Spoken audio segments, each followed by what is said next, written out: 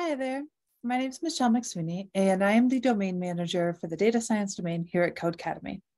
Today, in celebration of National Coding Week, I'm going to take you through a project that you could put into a data science portfolio. So if you are following along with us for the other two live streams this week, you saw Ben Stone go through how to make a portfolio using HTML, CSS, and JavaScript. That's fantastic, but now you might be wondering, what do I put in that portfolio? You might already know that a portfolio is far and away the most important way that you can show employers what skills you actually have. So we're going to walk through some types of things and an example of something that you could put into a portfolio. Ideally, you would want to be thinking about your portfolio, keeping in mind what types of roles you want to fill. So let's say you are someone who's really interested in answering and asking and answering questions with data, right? If you're like, I just want to know what's there, I want to get to the root of it, I want to be able to tell people what is going on and what they should use in order to make data-driven decisions, then your portfolio should focus on answering analytics questions. If, however, you're like, I really want to do predictive analytics, I'm super excited about machine learning and using data to help guide companies and organizations around what they should do based on what happened before, your portfolio should be focused on machine learning. Right. If, however, you're really curious about testing hypotheses and like figuring out why things happened, then your portfolio should focus on A/B testing and causal inference, right?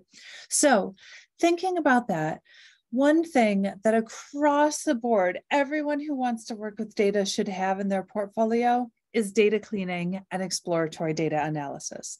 Everyone needs to be able to do that. It should always be there. And having that'll naturally be baked into bigger projects that you do, but having a standalone project that shows that you can explore a data set and figure out which variables you should focus on to begin with, that is going to set you up for success. So that's the kind of project that we're going to work on today. We're going to do an exploratory data analysis of NBA trends, right? So NBA, the National Basketball Association, is an American organization focused on basketball, obviously. And we're going to look at how a couple of teams have performed, what their outcomes are in relationship to whether they're playing at home or whether they're playing away.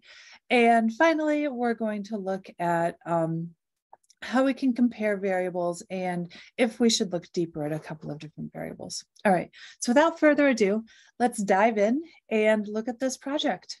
All right, so I'm going to share my screen.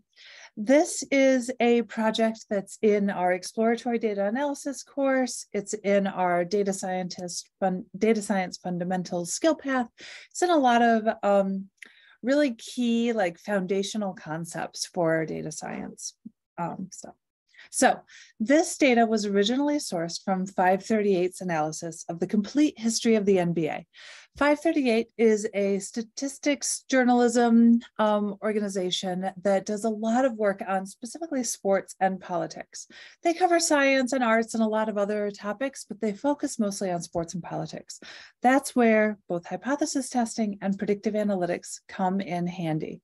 No matter what, they have to figure out what variables they want to work with. So we're going to dive in and see how they might do something like that. Okay, so we are going to work with their data set. You can learn a lot more about the data set here. In this data set that they've created, they've put in a forecast prediction. So they've already created their own proprietary internal algorithm to figure out who might win a match, right? So this is their work. We're going to test whether their work pans out or not. Okay. So first thing that we're going to do whenever we're working with data is we're going to import NumPy and pandas. You might see as NP and as PD. These are what we call aliases. Oh no, I lost my connection. Anyhow, an alias is because programmers are lazy. I don't want to type out the entire word pandas. I want to type out just PD. So every time I'm calling something, I'm just going to write PD rather than the whole word. So that's what these aliases do for us.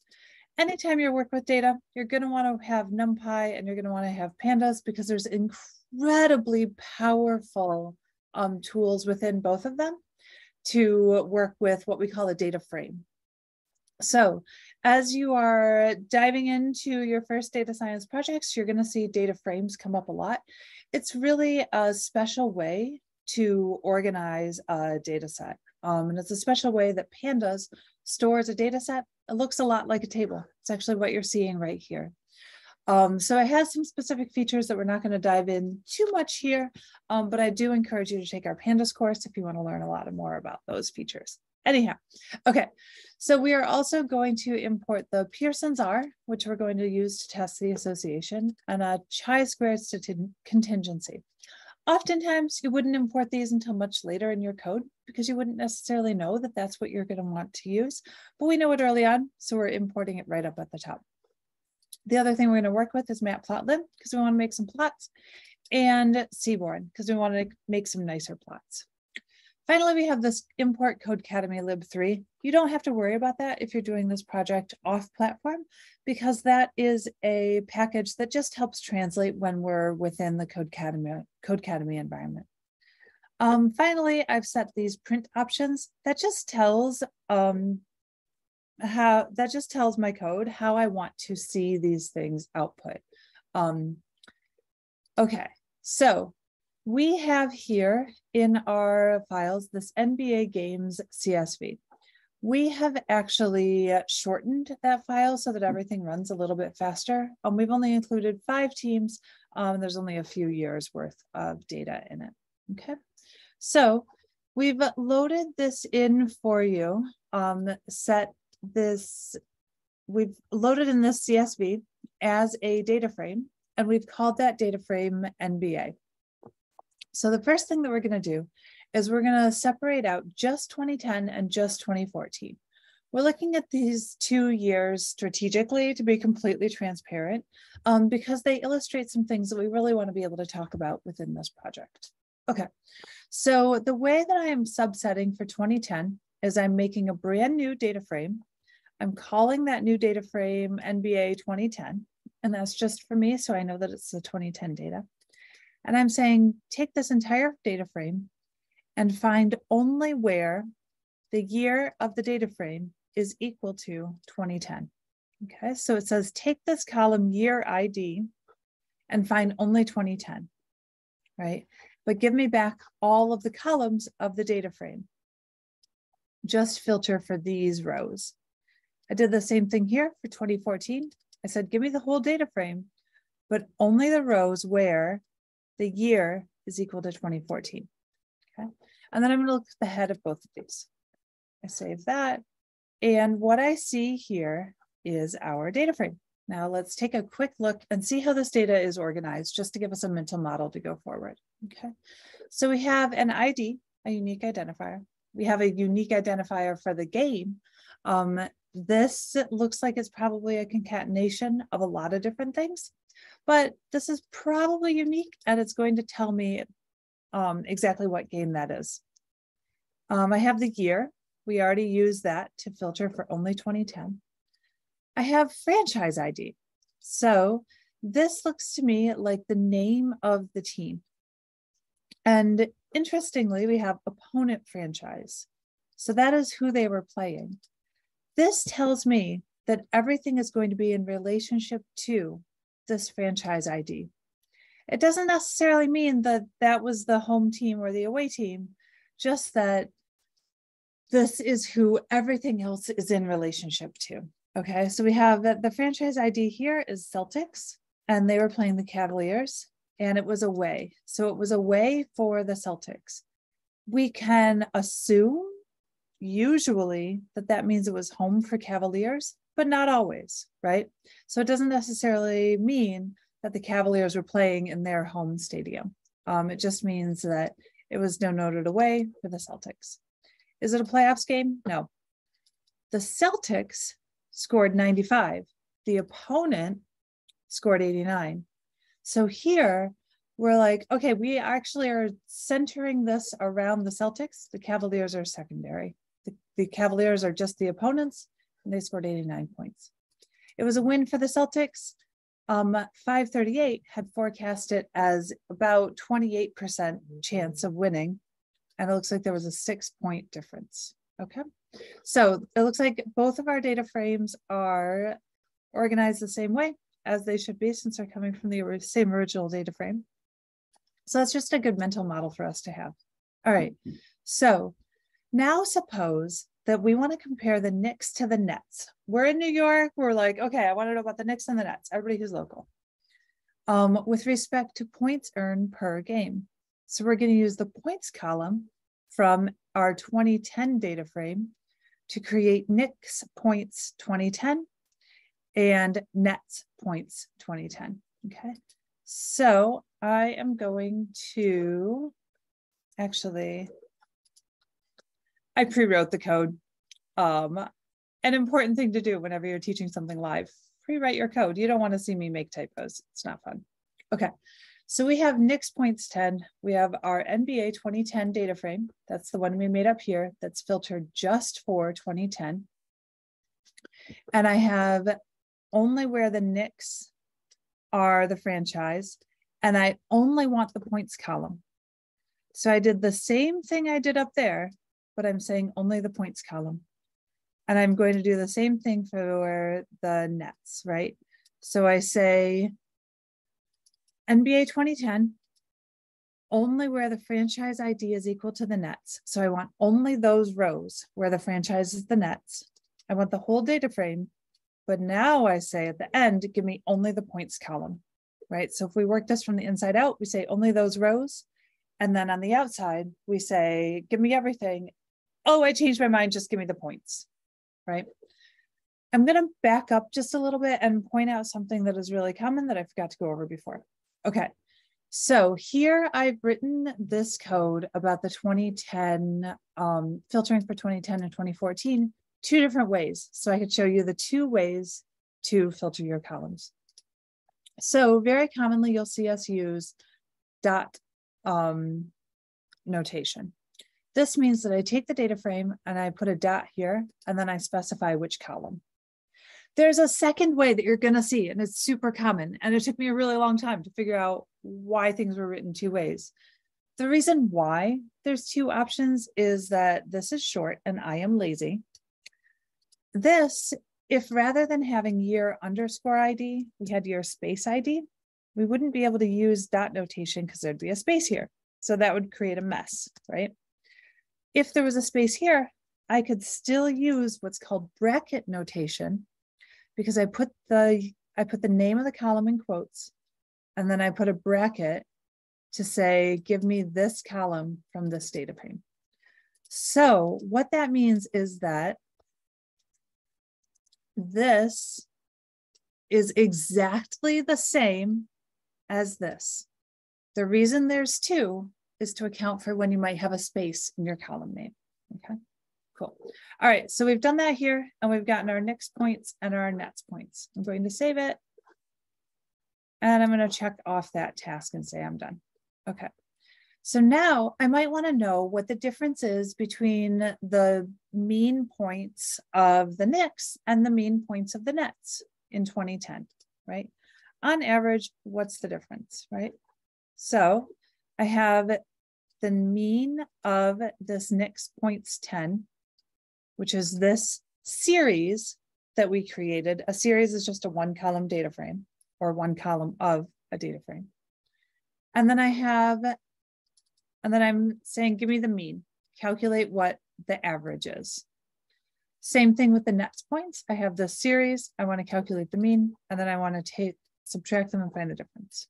I'm going to print that, and it looks like I have 9.73. Based on this, do you think that the franchise and the number of points are associated? Maybe there might be something to that. Okay, but maybe not. I actually don't have enough information to figure that out, so I'm going to move on to the next. Okay. Rather than comparing means, it can be very useful to look at the full distribution to understand whether a difference in means is meaningful. Like whatever that was intended.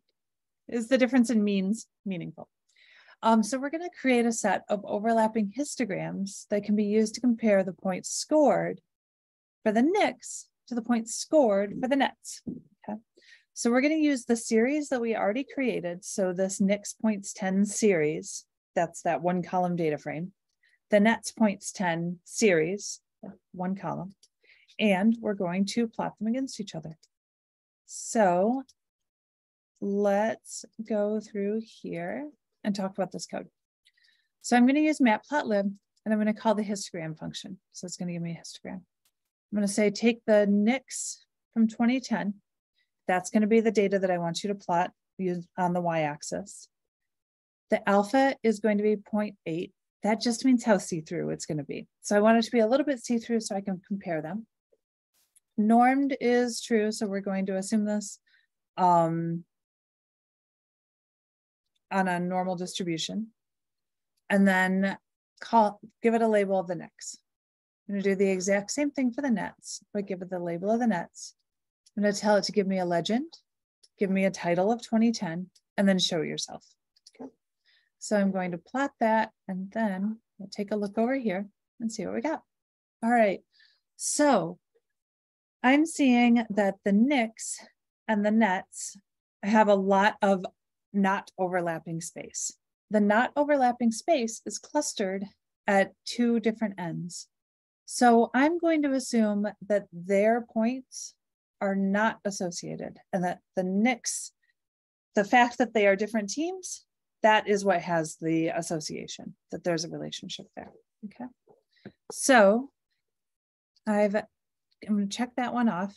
Now we want to compare the 2010 games to 2014. Okay, so we've done enough in comparing the nicks and the nets. Now we're going to compare 2010 to 2014. Okay, so I'm going to say, I'm going to do everything that I just did, but I'm going to do it for the 2014. So I have here my 2014 season. I'm going to call just the nicks and just the points column. 2014 season, just the nets, just the points column. I'm going to compare their means. Okay. And then I'm going to plot it. One thing, I'm going to back up really quick. I'm going to add this plt.clf. This clears the space. So if your plots are ever appearing on top of each other, you probably just need to call plt.clf and make a new canvas. Okay, so we'll go ahead and plot that. And we see very different distributions between 2010 and 2014, right?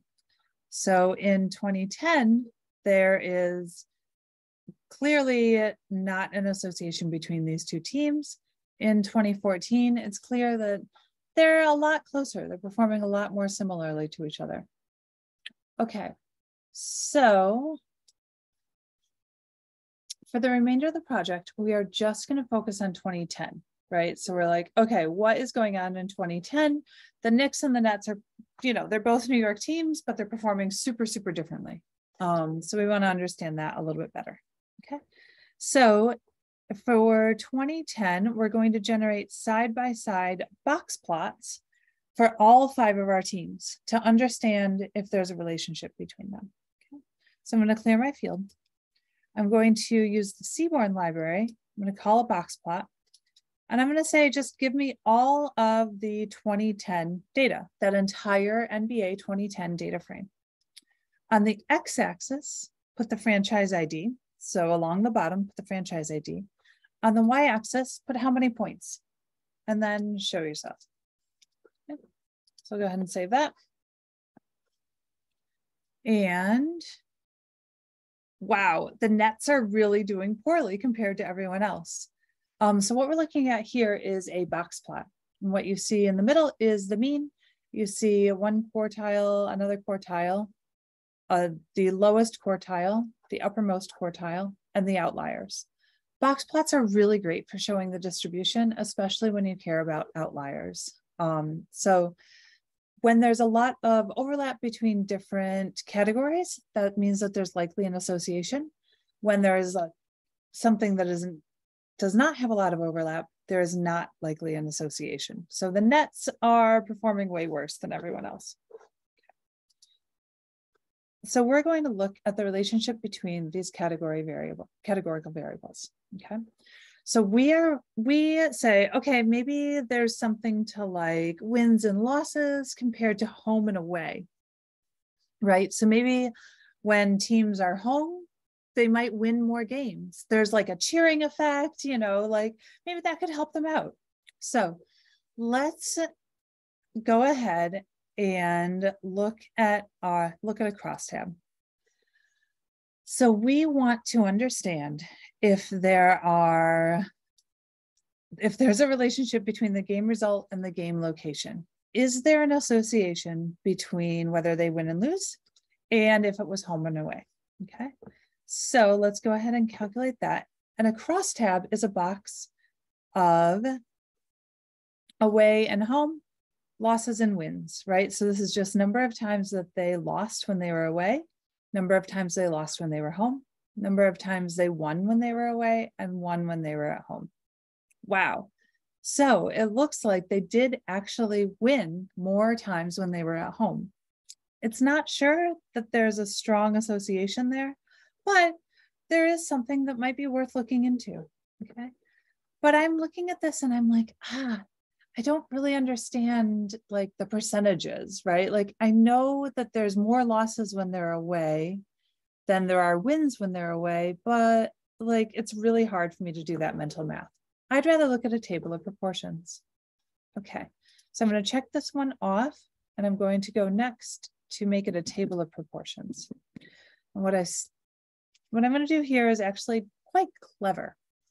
So I'm going to take this table of results, right? And this was just the raw counts. And I'm going to divide it by the entire length of the table, right? I'm going to divide it by the entire length of the data frame. Because what I'm saying is each one of these, so to get a proportion, I can take 133 and divide it by the sum of all of these. The easiest way to get the sum of all these is actually just to take the length of the entire data frame. So that's what we're doing right here. Okay, so I'm going to run that and I get proportions. Now I can see that it's when teams are away, they lose almost 30% of the time. They only win a little over 20% of the time. When they're home, they win almost 27% of the time and lose about 23% of the time. Still, it's really hard for me to eyeball that. I'm not totally sure if there's an association yet. I'm going to mark this one complete and go to the next. Okay, so this is where a chi-squared contingency test comes in. Chi-squared is a statistical test to determine if there's an association between categorical variables, right? What we're looking at are categorical variables: away and home, win and loss. Those are categories, right?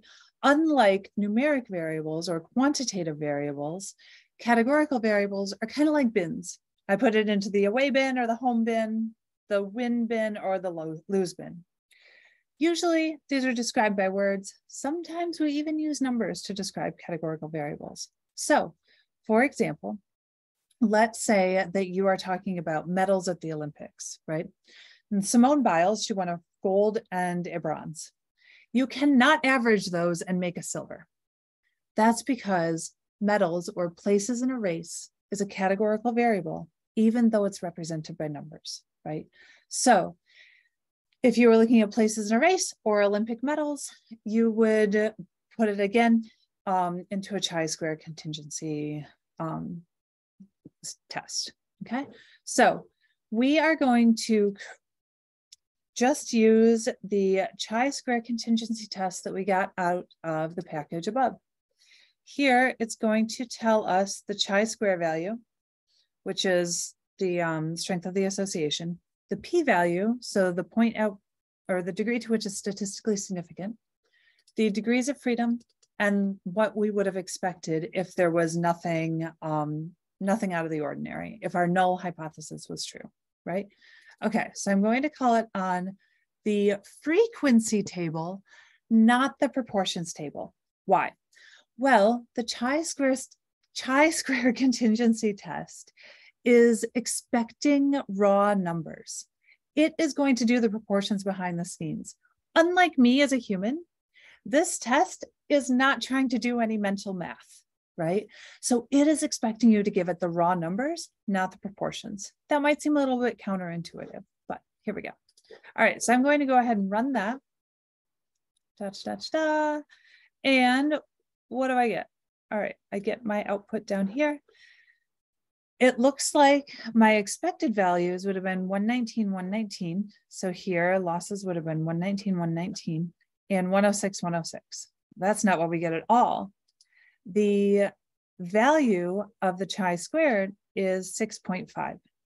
Okay, on its own, that means basically nothing. If you were going to use this test on your own, you would look up what is indicative of an association. And you would find that it's around 4. So for a 2x2 matrix, about 4 is indicative of an association. We're at 6.5. That is much larger. Awesome. We probably have an association. So what this tells us is that there's probably some relationship between winning and losing and being home or away. That's interesting.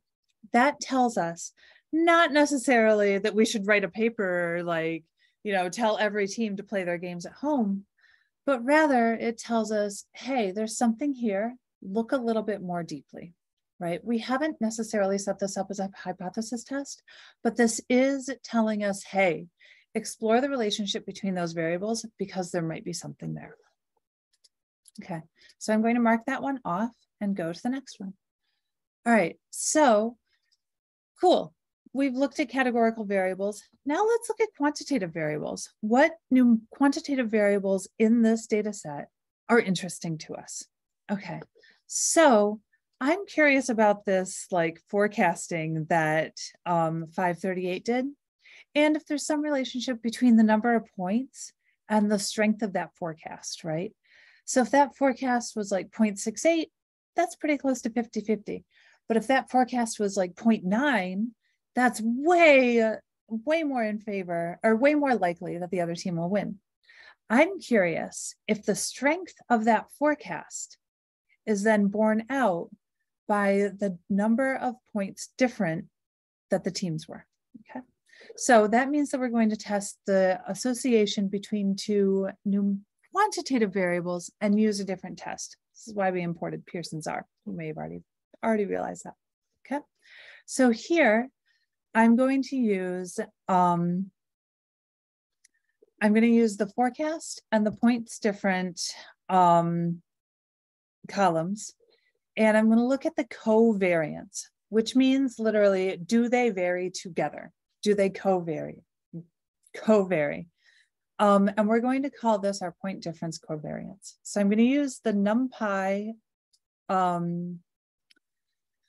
function, COV, which stands for covariance. And I'm going to look at the point difference column, and I'm going to use the forecast column, both from the NBA 2010 data set. So all 5 teams, NBA 2010, looking at the covariance here. And I'm going to print that out. Okay, so if I'm looking at this matrix, which is the margin of victory and defeat, do we think that there's going to be a covariance between these two variables? Well, I do initially, because I'm seeing them, how do we say? Basically because this number is much, much larger than all of the others. Okay, now I'm going to mark that one off, and I'm going to test this statistic because it's one thing for me to eyeball it, and it's another for me to use an actual statistical test on it. Okay, so here I'm going to calculate the Pearson's R, which is a way to test the association between two quantitative variables. Okay, and the variables I'm going to look at are the forecast and the point difference. I'm going to run that. And here I have it that the forecast is 0.44 and the degree to which it is statistically significant is 9.4 to the negative 23rd. This means to me that they definitely are associated, that there's a very strong association, and it is slightly positive. So 0 would mean no association, and 1 would be a very strong positive association. So it looks like there is an association here, and the degree to which we are confident in that is very, very high. So I'm going to mark that off. But again, it's still really hard for me to think through that or to visualize it. So I'm going to generate a scatter plot. And that should give me a little bit more of a visual in the relationship between whether a team is home or away and whether they win or lose. So we'll go ahead and plot that. Here we're using the matplotlib scatter plot. On the x-axis, we're putting the point difference. On the y-axis, we're putting the forecast. And the data that we're using is the NBA 2010 data set. We'll label our x-axis forecasted win probability. Wait a minute. These are flipped. So sorry about that. So I'm going to move this one up here and move that down there. Going to save it and, oh, you see how I have these dots right here? You know what that means? It means that I did not clear my field up here. So now I'll save it again. And our box plot looks good again, and our scatter plot looks good again.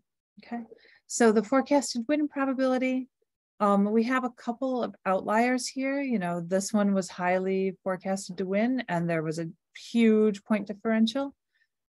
This one was, you know, kind of a mid, but the point differential was really extreme to the that the reference team lost. So there's some interesting features going on here. It's not an obvious like straight line like we might have expected, but this is what about a 0.5 correlation looks like. It looks like there's a little bit of an association, but it's not super strong. It's not like they're all very close to this regression line. Okay. So if you were to do a project like this, you would then write up a summary and publish it on something like your personal website or GitHub or something along those lines, saying that yes, we should look more deeply at the relationship between game result and game location. And yes, we should look more deeply about home or away and wins and losses. All right. Thank you so much for joining us on this journey and looking at this project with us. Let us know down in the comments if you have any questions, and we look forward to seeing you at our next live stream. All right, take care. Bye-bye.